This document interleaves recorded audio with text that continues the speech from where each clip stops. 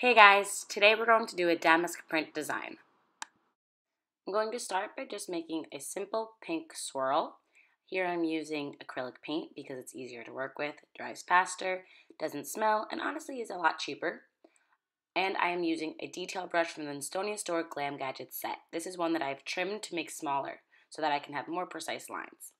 After that initial swirl, I'm going to go back in and do a second one that goes along the same curve. I'm going to thicken it up and then add a couple pieces that branch off from it. I honestly didn't have an entire design planned out when I started this manicure. I just knew that I wanted to do a damask print, but I didn't have an exact guide of what I wanted to go off of.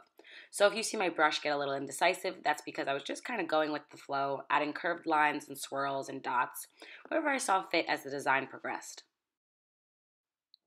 And so I'm just continuing with the same kind of shapes.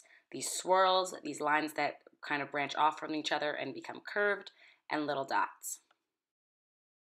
As you can see, sometimes when I go in with the acrylic paint, it is not completely opaque within the first swipe.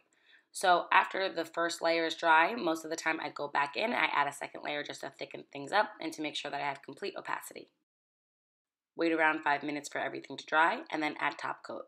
Here I'm using HK Girl by Glisten and Glow.